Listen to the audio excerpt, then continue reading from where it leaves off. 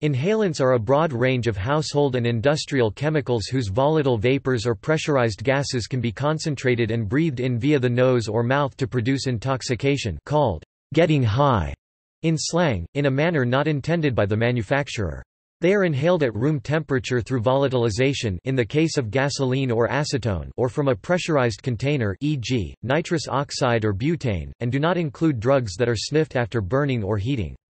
For example, amyl nitrite poppers, nitrous oxide and toluene, a solvent widely used in contact cement and model airplane glue, are considered inhalants, but smoking tobacco, cannabis, and crack are not, even though these drugs are inhaled as smoke. While a small number of inhalants are prescribed by medical professionals and used for medical purposes, as in the case of nitrous oxide, an anxiolytic and pain relief agent prescribed by dentists, this article focuses on inhalant use of household and industrial propellants, glues, fuels and other products in a manner not intended by the manufacturer, to produce intoxication or other psychoactive effects. These products are used as recreational drugs for their intoxicating effect. According to a 1995 report by the National Institute on Drug Abuse, the most serious inhalant abuse occurs among homeless children and teens who live on the streets completely without family ties. Inhalants are the only substance which is used more by younger teens than by older teens. Inhalant users inhale vapor or aerosol propellant gases using plastic bags held over the mouth or by breathing from a solvent-soaked rag or an open container. The practices are known colloquially as sniffing, huffing, or bagging. The effects of inhalants range from an alcohol-like intoxication and intense euphoria to vivid hallucinations, depending on the substance and the dose. Some inhalant users are injured due to the harmful effects of the solvents or gases or due to other chemicals used in the products that they are inhaling. As with any recreational drug, users can be injured due to dangerous behavior while they are intoxicated, such as driving under the influence. In some cases, users have died from hypoxia, lack of oxygen, pneumonia, cardiac failure or arrest, or aspiration of vomit. Brain damage is typically seen with chronic long-term use of solvents as opposed to short-term exposure. Even though many inhalants are legal, there have been legal actions taken in some jurisdictions to limit access by minors. While solvent glue is normally a legal product, a Scottish court has ruled that supplying glue to children is illegal if the store knows the children intend to abuse the glue. In the U.S., 38 of 50 states have enacted laws making various inhalants unavailable to those under the age of 18, or making inhalant use illegal.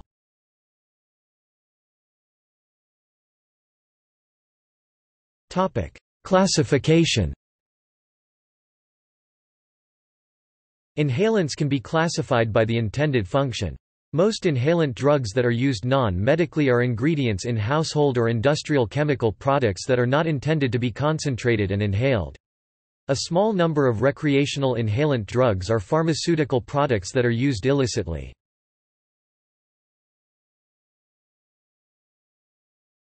Product category. Another way to categorize inhalants is by their product category. There are three main product categories: solvents, gases, and medical drugs which are used illicitly.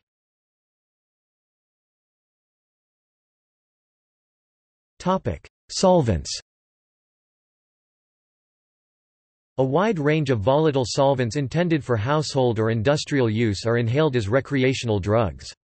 This includes petroleum products, gasoline and kerosene, toluene used in paint thinner, contact cement and model glue, and acetone used in nail polish remover.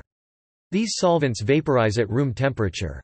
Ethanol, the alcohol which is normally drunk, is sometimes inhaled, but this cannot be done at room temperature.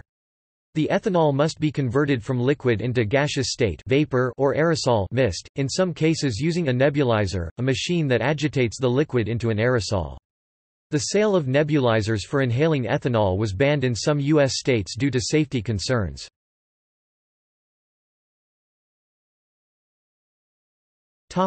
Gases. A number of gases intended for household or industrial use are inhaled as recreational drugs. This includes chlorofluorocarbons used in aerosols and propellants, e.g., aerosol hairspray, aerosol deodorant. A gas used as a propellant in whipped cream aerosol containers, nitrous oxide, is used as a recreational drug. Pressurized canisters of propane and butane gas, both of which are intended for use as fuels, are used as inhalants.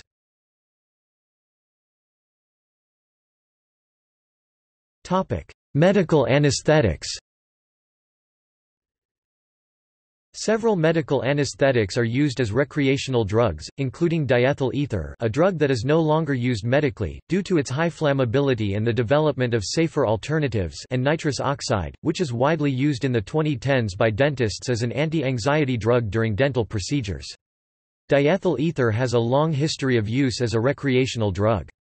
The effects of ether intoxication are similar to those of alcohol intoxication, but more potent. Also, due to NMDA antagonism, the user may experience all the psychedelic effects present in classical dissociatives such as ketamine in forms of thought loops and feeling of mind being disconnected from one's body. Nitrous oxide is a dental anesthetic which is used as a recreational drug, either by users who have access to medical-grade gas canisters, e.g., dental hygienists or dentists, or by using the gas contained in whipped cream aerosol containers. Nitrous oxide inhalation can cause pain relief, depersonalization, derealization, dizziness, euphoria, and some sound distortion.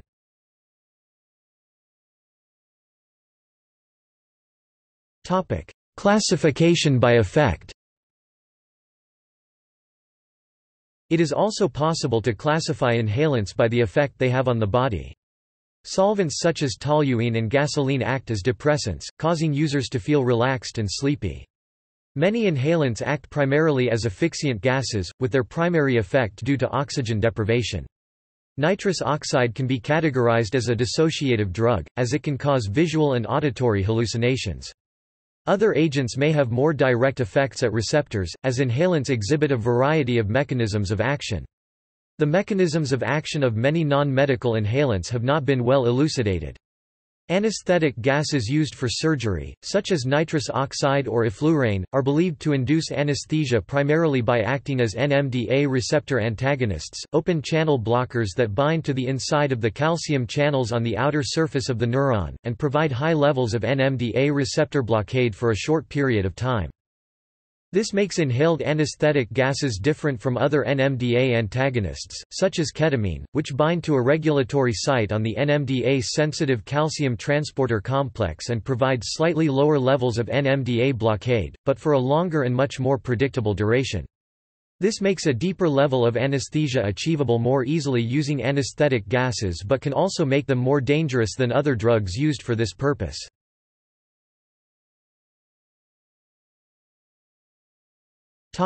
Chemical structure. Inhalants can also be classified by chemical structure. Classes include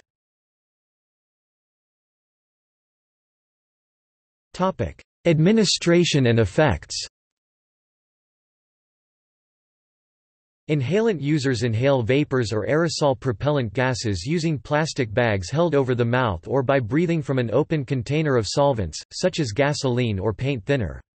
Nitrous oxide gases from whipped cream aerosol cans, aerosol hairspray or non-stick frying spray are sprayed into plastic bags. Some nitrous oxide users spray the gas into balloons. When inhaling non-stick cooking spray or other aerosol products, some users may filter the aerosolized particles out with a rag. Some gases, such as propane and butane gases, are inhaled directly from the canister. Once these solvents or gases are inhaled, the extensive capillary surface of the lungs rapidly absorb the solvent or gas, and blood levels peak rapidly. The intoxication effects occur so quickly that the effects of inhalation can resemble the intensity of effects produced by intravenous injection of other psychoactive drugs. Some harm reduction experts encourage glue sniffers to use paper bags rather than thin plastic bags, because plastic bags greatly increase the risk of suffocation, as plastic bags are more likely to stick to the user's nose and mouth while she or he is intoxicated. Ethanol is also inhaled, either by vaporizing it by pouring it over dry ice in a narrow container and inhaling with a straw, or by pouring alcohol in a corked bottle with a pipe, and then using a bicycle pump to make a spray. Alcohol can be vaporized using a simple container and open flame heater. Medical devices such as asthma nebulizers and inhalers were also reported as means of application. The practice gained popularity in 2004, with marketing of the device dubbed AWOL, alcohol without liquid, a play on the military term AWOL, absent without leave. AWOL, created by British businessman Dominic Similar, was first introduced in Asia and Europe, and then in United States in August 2004. AWOL was used by nightclubs, at gatherings and parties, and it garnered attraction as a novelty, as people enjoyed passing it around in a group. AWOL uses a nebulizer, a machine that agitates the liquid into an aerosol. AWOL's official website states that AWOL and AWOL-1 are powered by electrical air compressors while AWOL-2 and AWOL-3 are powered by electrical oxygen generators, which refer to a couple of mechanisms used by the nebulizer drug delivery device for inhalation. Although the AWOL machine is marketed as having no downsides, such as the lack of calories or hangovers, Amanda Schaefer of Slate describes these claims as dubious at best. Although inhaled alcohol does reduce the caloric content, the savings are minimal. After expressed safety and health concerns, sale or use of AWOL machines was banned in a number of American states. The effects of solvent intoxication can vary widely depending on the dose and what type of solvent or gas is inhaled. A person who has inhaled a small amount of rubber cement or paint thinner vapor may be impaired in a manner resembling alcohol inebriation. A person who has inhaled a larger quantity of solvents or gases, or a stronger chemical, may experience stronger effects such as distortion in perceptions of time and space, hallucinations, and emotional disturbances. The effects of inhalant use are also modified by the combined use of inhalants and alcohol or other drugs. In the short term, many users experience headache, nausea and vomiting, slurred speech, loss of motor coordination, and wheezing. A characteristic glue sniffer's rash around the nose and mouth is sometimes seen after prolonged use. An odor of paint or solvents on clothes, skin, and breath is sometimes a sign of inhalant abuse, and paint or solvent residues can sometimes emerge in sweat. According to NIH, even a single session of inhalant abuse can disrupt heart rhythms and lower oxygen levels, which can lead to death. Regular abuse can result in serious harm to the brain, heart, kidneys and liver.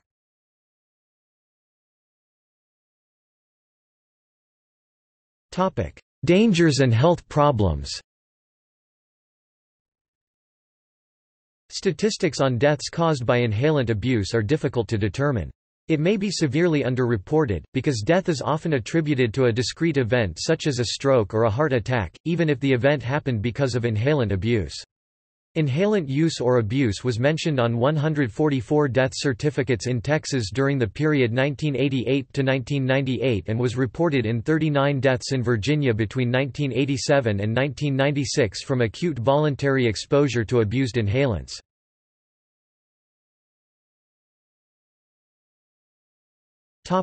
General risks. Regardless of which inhalant is used, inhaling vapors or gases can lead to injury or death.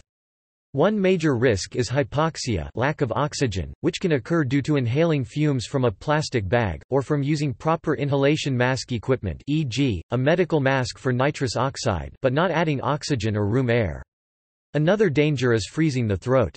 When a gas that was stored under high pressure is released, it cools abruptly and can cause frostbite if it is inhaled directly from the container. This can occur, for example, with inhaling nitrous oxide. When nitrous oxide is used as an automotive power adder, its cooling effect is used to make the fuel air charge denser. In a person, this effect is potentially lethal. Many inhalants are volatile organic chemicals and can catch fire or explode, especially when combined with smoking. As with many other drugs, users may also injure themselves due to loss of coordination or impaired judgment, especially if they attempt to drive. Solvents have many potential risks in common, including pneumonia, cardiac failure or arrest, and aspiration of vomit. The inhaling of some solvents can cause hearing loss, limb spasms, and damage to the central nervous system and brain. Serious but potentially reversible effects include liver and kidney damage and blood oxygen depletion. Death from inhalants is generally caused by a very high concentration of fumes. Deliberately inhaling solvents from an attached paper or plastic bag or in a closed area greatly increases the chances of suffocation. Brain damage is typically seen with chronic long-term use as opposed to short-term exposure. Parkinsonism, see signs and symptoms of Parkinson's disease, has been associated with huffing. Female inhalant users who are pregnant may have adverse effects on the fetus, and the baby may be smaller when it is born and may need additional health care similar to those seen with alcohol, fetal alcohol syndrome. There is some evidence of birth defects and disabilities in babies born to women who sniffed solvents such as gasoline. In the short term, death from solvent abuse occurs most commonly from aspiration of vomit while unconscious or from a combination of respiratory depression and hypoxia, the second cause being especially a risk with heavier than air vapors such as butane or gasoline vapor. Deaths typically occur from complications related to excessive sedation and vomiting. Actual overdose from the drug does occur, however, and inhaled solvent abuse is statistically more likely to result in life-threatening respiratory depression than intravenous use of opiates such as heroin. Most deaths from solvent abuse could be prevented if individuals were resuscitated quickly when they stopped breathing and their airway cleared if they vomited. However, most inhalant abuse takes place when people inhale solvents by themselves or in groups of people who are intoxicated. Certain solvents are more hazardous than others, such as gasoline. In contrast, a few inhalants like amyl nitrate and diethyl ether have medical applications and are not toxic in the same sense as solvents, though they can still be dangerous when used recreationally. Nitrous oxide is thought to be particularly non-toxic, though heavy long-term use can lead to a variety of serious health problems linked to destruction of vitamin B12 and folic acid.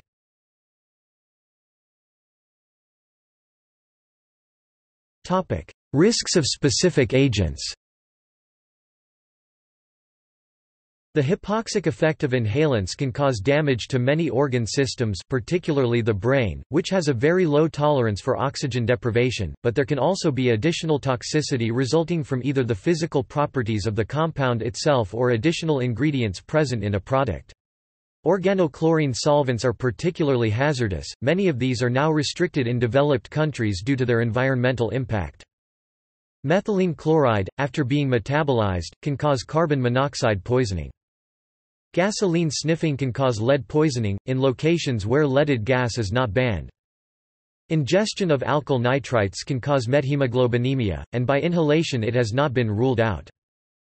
Carbon tetrachloride can cause significant damage to multiple systems, but its association with liver damage is so strong that it is used in animal models to induce liver injury. Use of butane, propane, nitrous oxide and other inhalants can create a risk of freezing burns from contact with the extremely cold liquid, see aerosol burn. The risk of such contact is greatly increased by the impaired judgment and motor coordination brought on by inhalant intoxication. Benzene use can cause bone marrow depression. It is also a known carcinogen.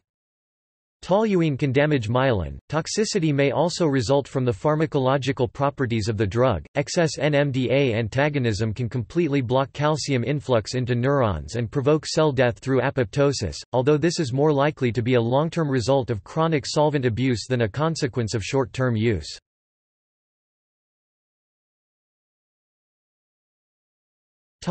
Sudden sniffing death syndrome. Inhaling butane gas can cause drowsiness, narcosis, asphyxia, and cardiac arrhythmia. Butane is the most commonly misused volatile solvent in the UK and caused 52% of solvent-related deaths in 2000.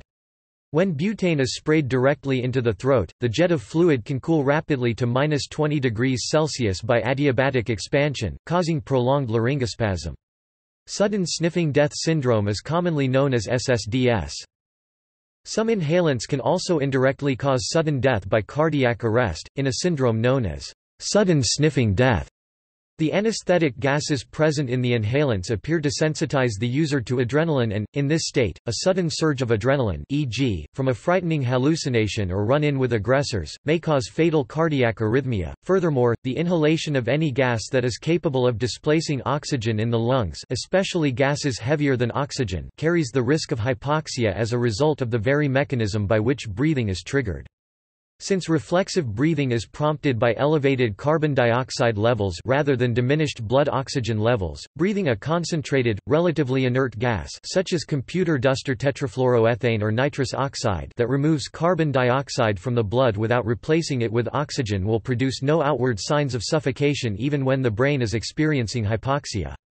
Once full symptoms of hypoxia appear, it may be too late to breathe without assistance, especially if the gas is heavy enough to lodge in the lungs for extended periods. Even completely inert gases, such as argon, can have this effect if oxygen is largely excluded.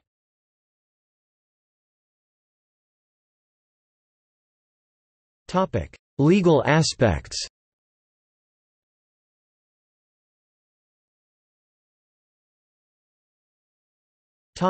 Solvent glue.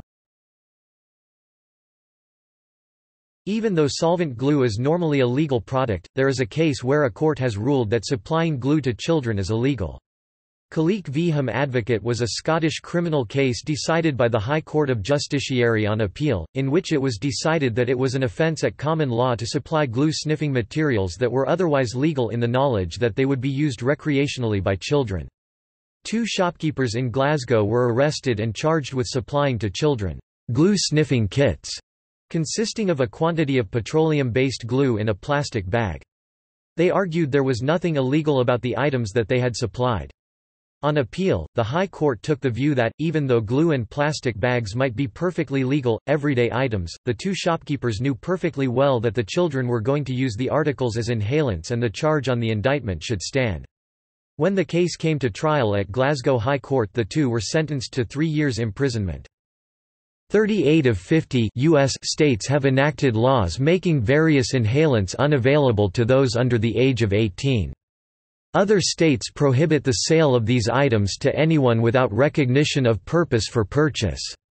Some states mandate laws against using these products for purposes of getting high, while some states have laws about possessing certain inhalants. Nearly every state imposes fines and jail terms for violation of their specific laws. Connecticut law bans the unauthorized manufacture or compounding, possession, control, sale, delivery, or administration of any restricted substance. It defines restricted substances as specific volatile substances if they are sold, compounded, possessed or controlled, or delivered or administered to another person for breathing, inhaling, sniffing, or drinking to induce a stimulant, depressant, or hallucinogenic effect. Violators can be fined up to $100. As well, 24 states ban the use, possession, or sale or other distribution of inhalants like glue and solvents. Louisiana prohibits the sale, transfer, or possession of model glue and inhalable toluene substances to minors. In Ohio, it is illegal to inhale certain compounds for intoxication—a common, general prohibition other states have enacted. Some states draw their prohibitions more narrowly. In Massachusetts, retailers must ask minors for identification before selling them glue or cement that contains a solvent that can release toxic vapors.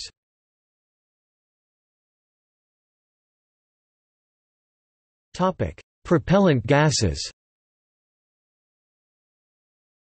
New Jersey prohibits selling or offering to sell minors products containing chlorofluorocarbon that is used in refrigerant.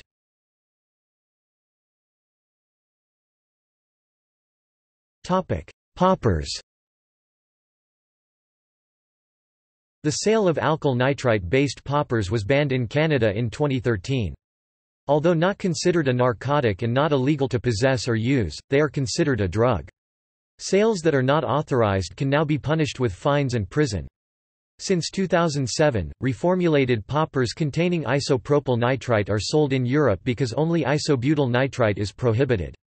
In France, the sale of products containing butyl nitrite, pentyl nitrite, or isomers thereof, has been prohibited since 1990 on grounds of danger to consumers. In 2007, the government extended this prohibition to all alkyl nitrites that were not authorized for sale as drugs. After litigation by sex shop owners, this extension was quashed by the Council of State on the grounds that the government had failed to justify such a blanket prohibition. According to the court, the risks cited, concerning rare accidents often following abnormal usage, rather justified compulsory warnings on the packaging. In the United Kingdom, poppers are widely available and frequently legally sold in gay clubs, bars, sex shops, drug paraphernalia head shops, over the internet and on markets. It is illegal under Medicines Act 1968 to sell them advertised for human consumption, and in order to bypass this, they are usually sold as odorizers. In the U.S., originally marketed as a prescription drug in 1937, amyl nitrite remained so until 1960, when the Food and Drug Administration removed the prescription requirement due to its safety record. This requirement was reinstated in 1969, after observation of an increase in recreational use. Other alkyl nitrites were outlawed in the U.S. by Congress through the Anti-Drug Abuse Act of 1988. The law includes an exception for commercial purposes. The term commercial purpose is defined to mean any use other than for the production of consumer products containing volatile alkyl nitrites meant for inhaling or otherwise introducing volatile alkyl nitrites into the human body for euphoric or physical effects. The law came into effect in 1990. Visits to retail outlets selling these products reveal that some manufacturers have since reformulated their products to abide by the regulations, through the use of the legal cyclohexyl nitrite as the primary ingredient in their products, which are sold as video head cleaners, polish removers, or room odorants. Nitrous oxide. In the United States, possession of nitrous oxide is legal under federal law and is not subject to DEA purview. It is, however, regulated by the Food and Drug Administration under the Food, Drug and Cosmetics Act. Prosecution is possible under its misbranding clauses, prohibiting the sale or distribution of nitrous oxide for the purpose of human consumption as a recreational drug. Many states have laws regulating the possession, sale, and distribution of nitrous oxide. Such laws usually ban distribution to minors or limit the amount of nitrous oxide that may be sold without special license. For example, in the state of California, possession for recreational use is prohibited and qualifies as a misdemeanor. In New Zealand, the Ministry of Health has warned that nitrous oxide is a prescription medicine, and its sale or possession without a prescription is an offence under the Medicines Act. This statement would seemingly prohibit all non-medicinal uses of the chemical, though it is implied that only recreational use will be legally targeted. In India, for general anesthesia purposes, nitrous oxide is available as nitrous oxide IP. India's gas cylinder rules 1985 permit the transfer of gas from one cylinder to another for breathing purposes. Because India's Food and Drug Authority (FDA India) rules state that transferring a drug from one container to another refilling is equivalent to manufacturing, anyone found doing so must possess a drug manufacturing license.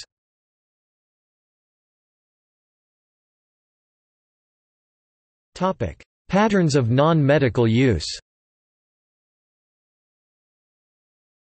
Inhalant drugs are often used by children, teenagers, incarcerated or institutionalized people, and impoverished people, because these solvents and gases are ingredients in hundreds of legally available, inexpensive products, such as deodorant sprays, hair spray, contact cement and aerosol air fresheners.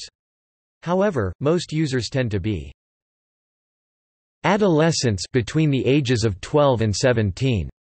In some countries, chronic, heavy inhalant use is concentrated in marginalized, impoverished communities. Young people who become chronic, heavy inhalant abusers are also more likely to be those who are isolated from their families and community. The article, "Epidemiology of Inhalant Abuse, an International Perspective," notes that the most serious form of obsession with inhalant use probably occurs in countries other than the United States where young children live on the streets completely without family ties. These groups almost always use inhalants at very high levels. Leal et al., 1978. This isolation can make it harder to keep in touch with the sniffer and encourage him or her to stop sniffing. The article also states that high inhalant use rates among barrio Hispanics almost undoubtedly are related to the poverty, lack of opportunity, and social dysfunction that occur in barrios, and states that the same general tendency appears for Native American youth. Because Indian reservations are among the most disadvantaged environments in the United States, there are high rates of unemployment, little opportunity, and high rates of alcoholism and other health problems. There are a wide range of social problems associated with inhalant use, such as feelings of distress, anxiety and grief for the community, violence and damage to property, violent crime, stresses on the juvenile justice system, and stresses on youth agencies and support services.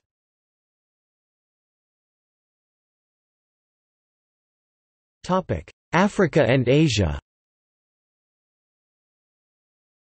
Glue and gasoline sniffing is also a problem in parts of Africa, especially with street children. In India and South Asia, 3 of the most widely abused inhalants are the dendrite brand and other forms of contact adhesives and rubber cements manufactured in Kolkata, and toluenes in paint thinners. Jenkem is a brand of glue which had become the generic name for all the glues used by glue-sniffing children in Africa before the manufacturer replaced N-hexane in its ingredients in 2000. The United Nations Office on Drugs and Crime has reported that glue sniffing is at the core of street culture in Nairobi, Kenya, and that the majority of street children in the city are habitual solvent users. Research conducted by Cottrell Boyce for the African Journal of Drug and Alcohol Studies found that glue sniffing amongst Kenyan street children was primarily functional, dulling the senses against the hardship of life on the street, but it also provided a link to the support structure of the street family. As a potent symbol of shared experience, similar incidents of glue sniffing among destitute youth in the Philippines have also been reported, most commonly from groups of street children and teenagers collectively known as rugby boys, which were named after a brand of toluene-laden contact cement. Other toluene-containing substances have also been subject to abuse, most notably the Volcaseal brand of roof sealants. Bostik Philippines, which currently owns the Rugby and Volcaseal brands, has since responded to the issue by adding bitterants such as mustard oil to their Rugby line, as well as reformulating it by replacing toluene with xylene.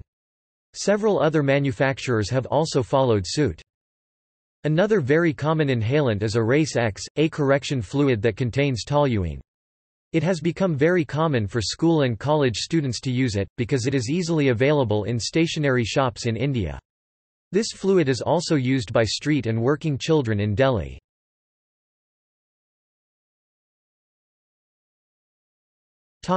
Europe and North America. In the UK, marginalised youth use a number of inhalants, such as solvents and propellants. In Russia and Eastern Europe, gasoline sniffing became common on Russian ships following attempts to limit the supply of alcohol to ship crews in the 1980s. The documentary Children Underground depicts the huffing of a solvent called Aralac, a product used in chroming, by Romanian homeless children. During the interbellum, the inhalation of ether was widespread in some regions of Poland, especially in Upper Silesia. Tens of thousands of people were affected by this problem. In Canada, native children in the isolated northern Labrador community of Davis Inlet were the focus of national concern in 1993, when many were found to be sniffing gasoline. The Canadian and provincial Newfoundland and Labrador governments intervened on a number of occasions, sending many children away for treatment. Despite being moved to the new community of Natuashish in 2002, serious inhalant abuse problems have continued. Similar problems were reported in Shishachu in 2000 and also in Pekongikam First Nation. In 2012, the issue once again made the news media in Canada. In Mexico, the inhaling of a mixture of gasoline and industrial solvents, known locally as Activo or chemo, has risen in popularity among the homeless and among the street children of Mexico City in recent years. The mixture is poured onto a handkerchief and inhaled while held in one's fist. In the U.S., ether was used as a recreational drug during the 1930s Prohibition era, when alcohol was made illegal. Ether was either sniffed or drunk and, in some towns, replaced alcohol entirely. However, the risk of death from excessive sedation or overdose is greater than that with alcohol, and ether drinking is associated with damage to the stomach and gastrointestinal tract. Use of glue, paint and gasoline became more common after the 1950s. Abuse of aerosol sprays became more common in the 1980s, as older propellants such as CFCs were phased out and replaced by more environmentally friendly compounds such as propane and butane. Most inhalant solvents and gases are not regulated under drug laws such as the United States Controlled Substances Act. However, many U.S. states and Canadian cities have placed restrictions on the sale of some solvent-containing products to minors, particularly for products widely associated with sniffing, such as model cement. The practice of inhaling such substances is sometimes colloquially referred to as huffing, sniffing or glue sniffing, dusting, or chroming.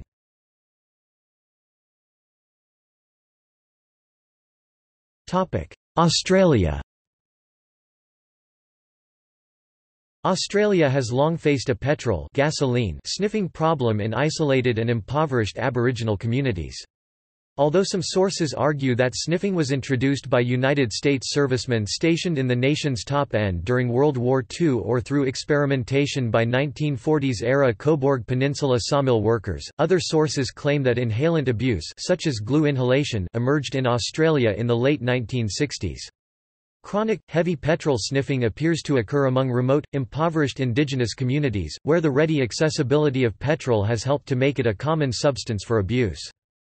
In Australia, petrol sniffing now occurs widely throughout remote Aboriginal communities in the Northern Territory, Western Australia, northern parts of South Australia and Queensland. The number of people sniffing petrol goes up and down over time as young people experiment or sniff occasionally. Boss or chronic sniffers may move in and out of communities. They are often responsible for encouraging young people to take it up. A 1983 survey of 4,165 secondary students in New South Wales showed that solvents and aerosols ranked just after analgesics, e.g., codeine pills, and alcohol for drugs that were abused. This 1983 study did not find any common usage patterns or social class factors. The causes of death for inhalant users in Australia included pneumonia, cardiac failure, arrest, aspiration of vomit, and burns. In 1985, there were 14 communities in Central Australia reporting young people sniffing. In July 1997, it was estimated that there were around 200 young people sniffing petrol across 10 communities in Central Australia. Approximately 40 were classified as chronic sniffers. There have been reports of young Aboriginal people sniffing petrol in the urban areas around Darwin and Alice Springs. In 2005, the Government of Australia and BP Australia began the usage of opal fuel in remote areas prone to petrol sniffing.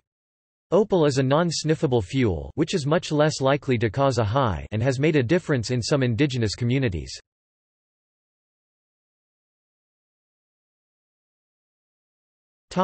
In popular culture.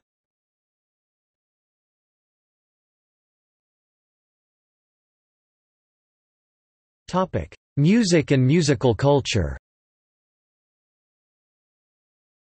One of the early musical references to inhalant use occurs in the 1974 Elton John song, "The Bitch Is Back", in the line, "I get high in the evening sniffing pots of glue."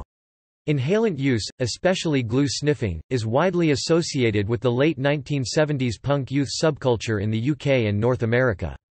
Raymond Cochrane and Douglas Carroll claim that when glue sniffing became widespread in the late 1970s, it was adopted by punks because public negative perceptions of sniffing fitted in with their self-image, as rebels against societal values. While punks at first used inhalants experimentally and as a cheap high, adult disgust and hostility to the practice encouraged punks to use glue sniffing as a way of shocking society. As well, using inhalants was a way of expressing their anti-corporatist DIY do-it-yourself credo. By using inexpensive household products as inhalants, punks did not have to purchase industrially manufactured liquor or beer. One history of the punk subculture argues that substance abuse was often referred to in the music and did become synonymous with the genre, glue sniffing especially, because the youth's faith in the future had died and that the youth just didn't care anymore. Due to the awareness of the threat of nuclear war and a pervasive sense of doom. In a BBC interview with a person who was a punk in the late 1970s, they said that, "There was a real fear of imminent nuclear war. People were sniffing glue knowing that it could kill them, but they didn't care because they believed that very soon everybody would be dead anyway." A number of 1970s punk rock and 1980s hardcore punk songs refer to inhalant use. The Ramones, an influential early U.S. punk band, referred to inhalant use in several of their songs. The song, "Now I Wanna Sniff Some Glue", describes adolescent boredom, and the song, "Carbona Not Glue", states, "My brain is stuck from shooting glue." An influential punk fanzine about the subculture and music took its name, Sniffin' Glue, from the Ramones song. The 1980s punk band The Dead Milkmen wrote a song, "Life is Shit", from their album Beelzebubba, about two friends hallucinating after sniffing glue. Punk band turned hip-hop group The Beastie Boys penned a song, "Hold It Now, Hit It", which includes the line, "'Cause I'm beer drinkin', breath stinkin', sniffing glue." Pop-punk band Sum 41 wrote a song, "'Fat Lip'", which refers to a character who does not "'make sense from all the gas you be huffing'". The song Lanka Perfume, written and performed by Brazilian pop star Rita Lee, became a national hit in 1980. The song is about chloroethane and its widespread recreational sale and use during the rise of Brazil's carnivals. Inhalants are referred to by bands from other genres, including several grunge bands—an early 1990s genre that was influenced by punk rock. The 1990s grunge band Nirvana, which was influenced by punk music, penned a song, "'Dumb'", in which Kurt Cobain sings, "'My heart is broke, but I have some glue, help me inhale, and mend it with you'". L7, an all-female grunge band, penned a song titled, "'Scrap'", about a skinhead who inhales spray paint fumes until his mind starts to gel. Also in the 1990s, the Britpop band Suede had a UK hit with their song, "'Animal Nitrate'", whose title is a thinly veiled reference to amyl nitrite. The Beck song, "'Fume'", from his "'Fresh Meat and Old Slabs' release is about inhaling nitrous oxide. Another Beck song, "'Cold Ass Fashion'", contains the line, "'OG Original Glue Sniffer'". Primus's 1998 song, "'Lacquer Head'", is about adolescents who use inhalants to get high. Hip-hop performer Eminem wrote a song, "'Bad Meets Evil'", which refers to breathing ether in 3 lethal amounts. The Brian Jonestown Massacre, a retro rock band from the 1990s, has a song, "'Hyperventilation'", which is about sniffing model airplane cement. Frank Zappa's song, "'Teenage Wind'", from 1981 has a reference to glue sniffing, nothing left to do but get out the OL glue, parents, sniff it good now.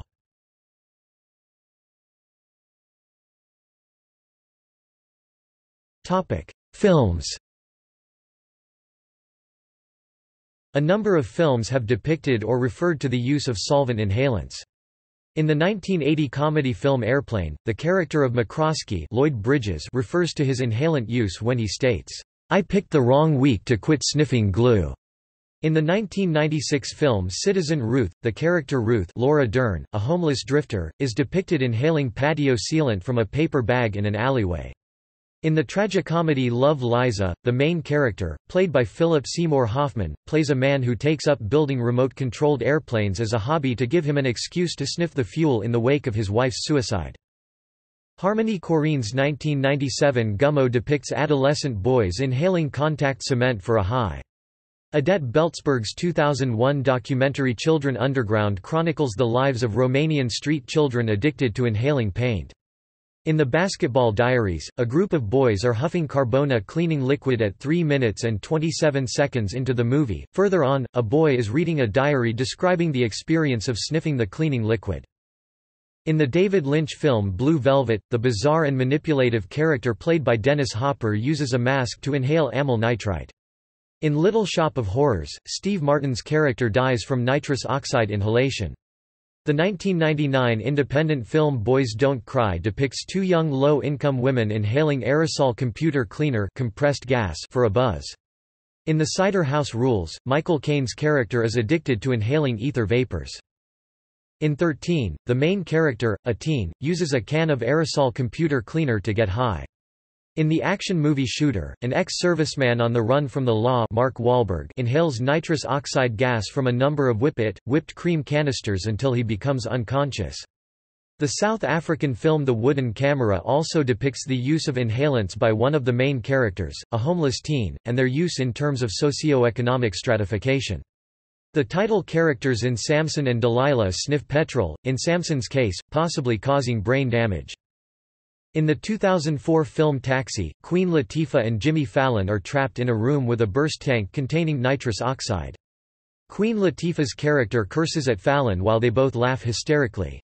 Fallon's character asks if it is possible to die from nitrous oxide, to which Queen Latifah's character responds with, "It's laughing gas, stupid." Neither of them suffered any side effects other than their voices becoming much deeper while in the room.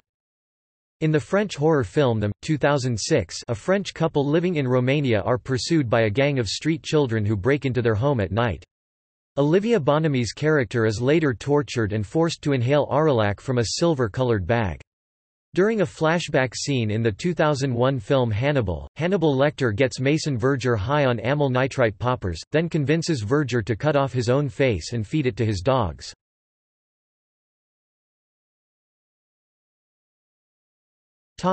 Books. The science fiction story, Waterspider, by Philip K. Dick, first published in January 1964 in If magazine, contains a scene in which characters from the future are discussing the culture of the early 1950s. One character says, "You mean he sniffed what they called airplane dope? He was a glue sniffer?"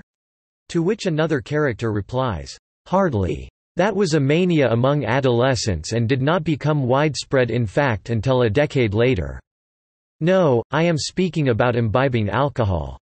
The book Fear and Loathing in Las Vegas describes how the two main characters inhale diethyl ether and amyl nitrite.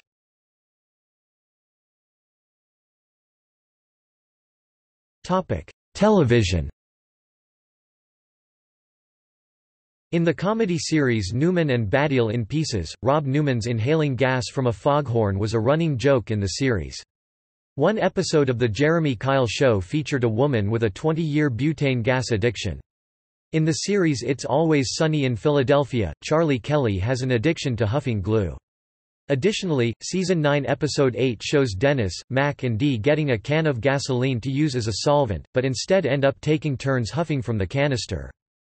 A 2008 episode of the reality show Intervention Season 5, Episode 9 featured Allison, who was addicted to huffing computer duster for the short-lived, psychoactive effects. Allison has since achieved a small but significant cult following among bloggers and YouTube users. Several remixes of scenes from Allison's episode can be found online. Since 2009, Allison has worked with drug and alcohol treatment centers in Los Angeles County.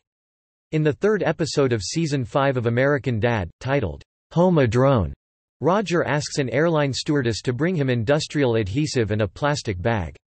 In the seventh episode of the 14th season of South Park, Towley, an anthropomorphic towel, develops an addiction to inhaling computer duster. In the show Squidbills, the main character Early Kyler is often seen inhaling gas or other substances.